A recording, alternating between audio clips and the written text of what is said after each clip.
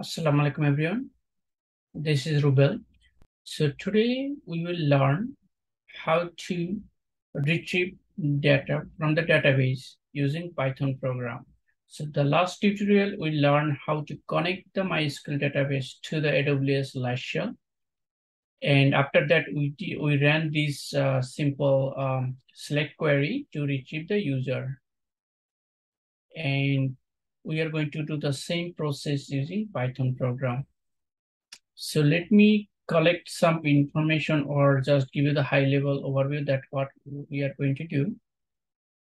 So since we are going to use Python program, so in order for us to connect to Python with MySQL, we need one package and we are going to use PyMySQL package.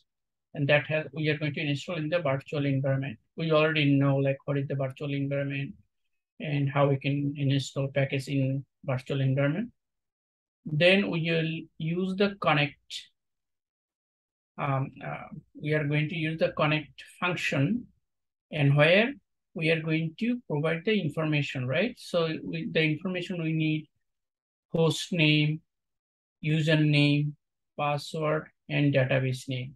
We already learned like what is host name, username, password, like when you create connection in database. So the database name as well. So here our database name is this one, like Bitnami WordPress. And also let me close this one and show you like this information again. So let me reopen MySQL. So this is our database. So right click, edit connection. So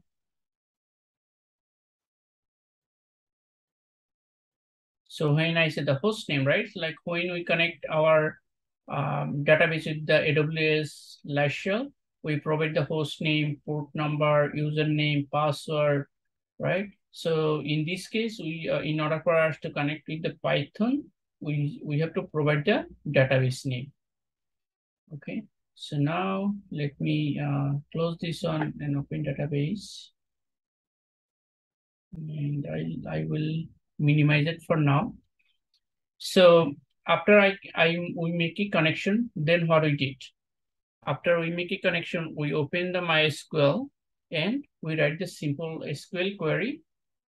And after we run the SQL query, we have to retrieve the data, right? So in Python, we have a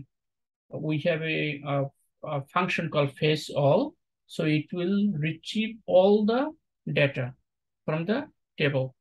So let me show you again. So if I run, so it has like this, I don't know how many row, 1, 2, 3, 4, 5, 6, 7. I mean, in number of row, right? Whatever count row number is, if we want to face all of them, we can use the function called face all. So it will retrieve all this information. So after it retrieve all this information, we need to print on the console, right? So that's why we are going to use print statement, and we will display our in our console similar this way. Okay, so that is the goal. So now let's bring Python, and let me see if I need anything else. Yeah, the first, let's see if we have package already in our virtual environment. So this is our virtual environment. If I click on leave, you can go through like this to see if there is um, uh, any package for MySQL is here or not. And another way you can check, just right click on the root level, the project level, and open terminal. And you see I am already in the virtual environment. And how we know we are already in the virtual environment? You see API-in END. So that means we are already in this folder. We are already in this folder because it's activate itself. If you do not see that, you have to activate, and you have to be like this way. Okay. So now in order to see like what kind of package already we have in our virtual environment, we can write p list. So it will list out all the package already we downloaded in the virtual environment. So as you see, I don't have any MySQL here. So now I have to install the MySQL. So is p install MySQL. So I will clear the screen. Now if I do pip list again, I should see MySQL. You see, MySQL is here. So now on thing, so I'm already installed. Now what I'm going to do, I'm going to create one Python file, not the PyTest. We will learn like we have to run in the PyTest, but right now just we are simply write Python file. Okay, so then in continue we will enhance this Python file to run with the PyTest. Okay, so now I would say MySQL test, whatever you prefer now, right? So I don't care at this moment. So cancel. And the first, I have to import the MySQL that package I install. So I have to say import MySQL dot connection. So I import that. And now the second, I have to make a connection, right? So what I have to say, I say MySQL dot connect. This is the second method I'm going to use, connect. And then all those information I have to provide here. I mean, host is equal. Then I have to provide clone. Then what else? User is equal. I'll fill out that in a moment. Then host, user, password.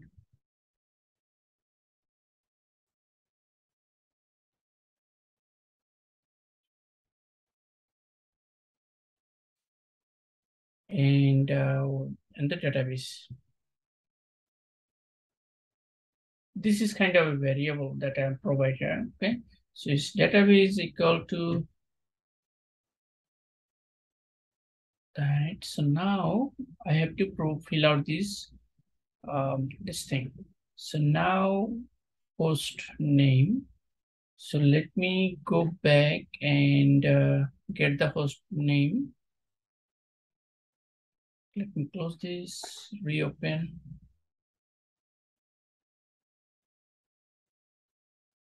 Edit. So this is my host name. Command A, Command C. Let me put on the side. And I'm going to provide the username.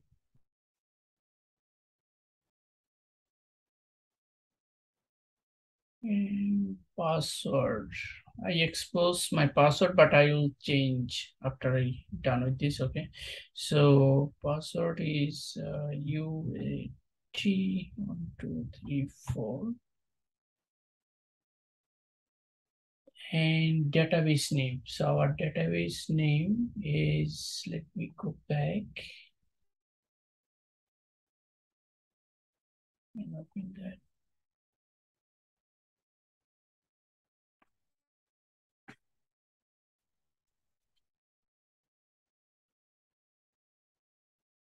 Okay, so this is our database, right? So it's the bitnami_WordPress.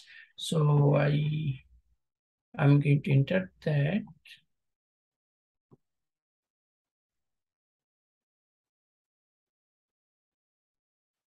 So we already make a connection.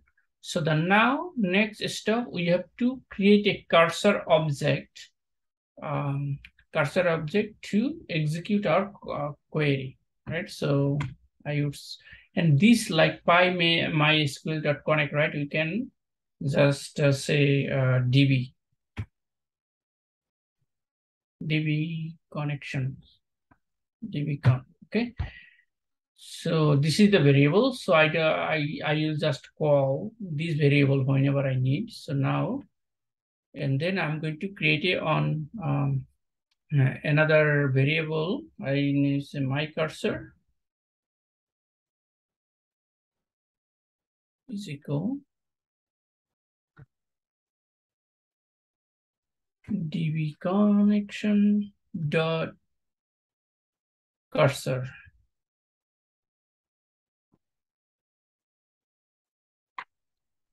So I create a cursor, I make a connection. After the connection, I need to execute, right? So before I execute, this cursor will have that execute information. So now what I'm going to do, I can use my cursor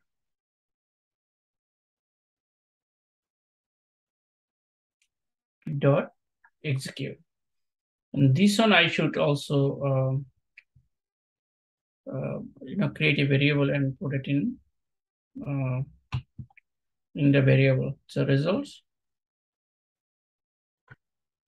And this execute query, let me go back. Let me minimize this. I don't need that.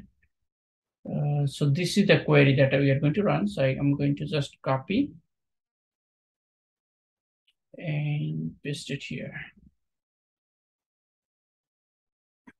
This is a string, so I have to put in the string. So how do we do it so far? So we make a connection. Then we create a cursor because the cursor has it execute information, and we put it in the variable called results. So now it will execute this query. So now what we are going to do, we are going to print our results. So how, as we say, like if we want to print all of them, we have to say print and results dot fetch. Oh, hold on.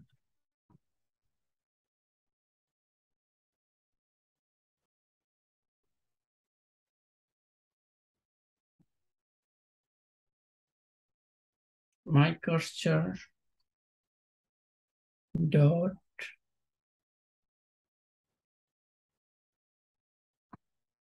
hold on.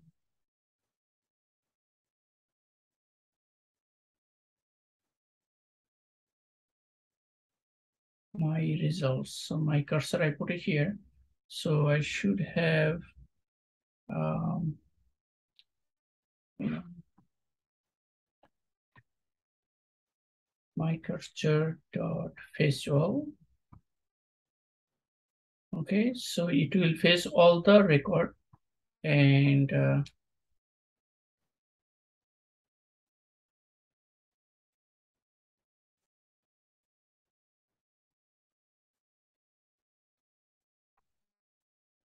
what less, I don't need a variable there. I can, so this is the just execute the query, right? So I can provide the variable here because this face wall, it will have all the records. So the result should be here, not the previous one. So now if I enter print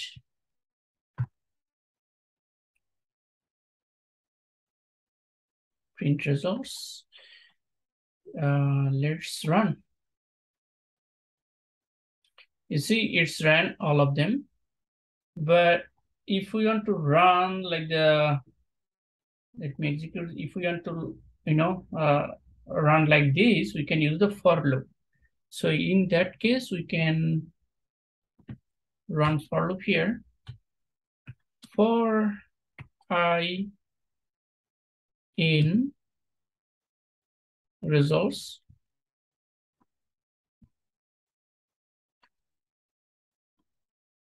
and just print, let me indent or delete this one. I don't need this.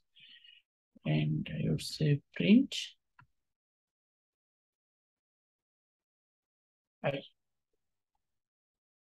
So now if I run again, you see it print exactly the similar way that in the database, like 1349.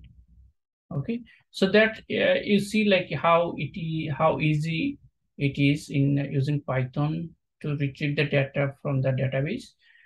So I am going to stop here for this one, and from the next tutorial I will enhance this code, and we are going to run using our in a PyTest format. And also we will compare, like we will retrieve any of the user information from the database and other information from the API. So we will compare the results.